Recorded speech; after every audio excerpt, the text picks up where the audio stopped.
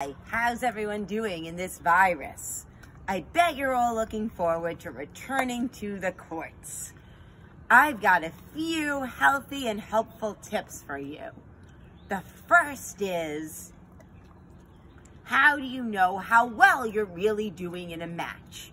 Sometimes we just look at the score and we're like, oh, well, I'm sucking today, I'm down 4-1.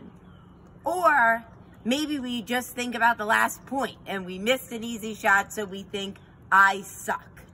But I'm going to tell you that sometimes it's better to objectively evaluate. Try to, in your head, keep track and look if you're down. Have I been making a lot of first serves? Are my serves placed well, or are they not as well? Have I taken too much speed off the serve to get in a lot of first serves? Have I been losing points because I hit the ball out, because I hit it into the net, or because my opponent has hit a lot of winners on me? Have I not been coming to the net enough when I should be? These are some important questions to periodically ask yourself when you find yourself losing a match. Thanks so much. This is Esther of BrainiacTennis.com.